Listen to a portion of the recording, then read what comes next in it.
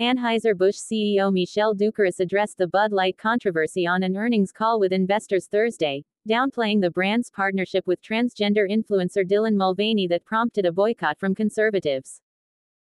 Doukeris told investors there is misinformation spreading on social media about the company's team-up with Mulvaney.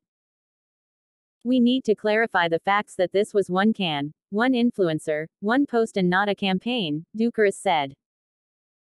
The CEO said Anheuser-Busch is providing direct financial support to the frontline workers impacted by the boycott, naming delivery drivers, sales representatives, wholesalers, bar owners and servers. Doukeris said the brewing giant will triple media spending on advertising for Bud Light over the summer, confirming reports that the company is planning a major marketing push to recover its brand.